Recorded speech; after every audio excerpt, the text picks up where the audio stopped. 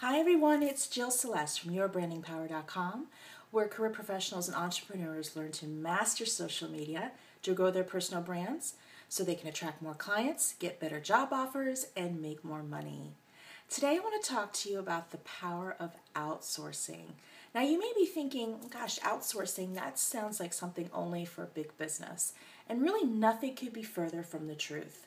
Whether you are a career professional or an entrepreneur, outsourcing is a great way to help you save time.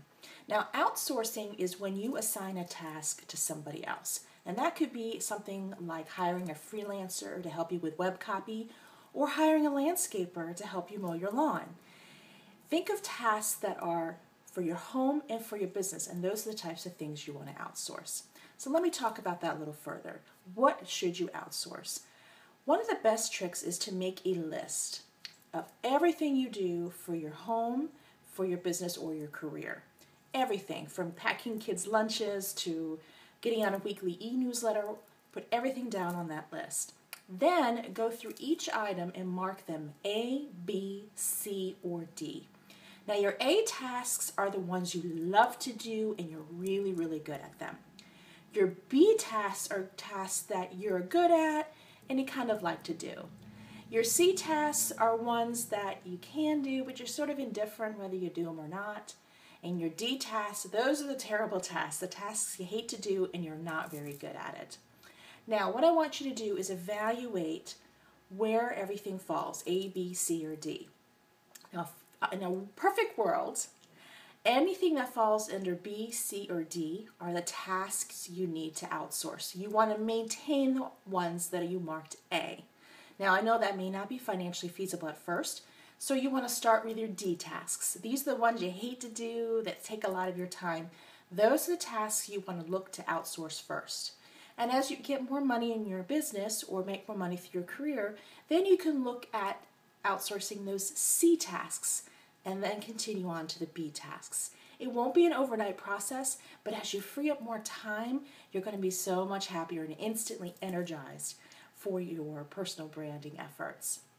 Now, some of you may be like me and have or suffer from the inner control freak, you know what I mean? Like, nobody can do this like me, or some people say, by the time I trained that person, I could have just done it myself, right? And when you have that attitude going into an outsourcing relationship, it's really not going to be successful because outsourcing is a two-way relationship, right? So try to dispel those attitudes before you get into an outsourcing relationship. Make an operations manual or a set of lists or tasks that you want, exactly how you want it done. Be very clear in your communications with the person that you're outsourcing to, and check in frequently just to make sure that everything is going smoothly. And even if you only have $50 a month that you could spare for outsourcing, that's okay. Go ahead and spend that money. It may only get you your bathrooms cleaned once a month, or maybe only a virtual assistant for 2 hours a month, but it's better than nothing because the time that you spend on those tasks can be allocated to tasks that will make you money, and then you can add more outsource help to help your business or your career. So hopefully that helps you get clarity on how you can find outsourcing help for your business or your career.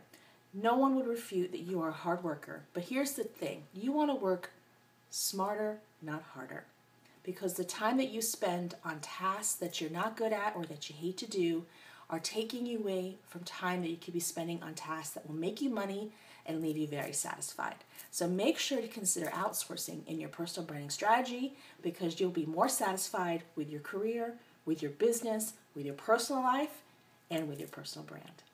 I hope these tips were helpful, and for more personal branding tips, head over to www.yourbrandingpower.com.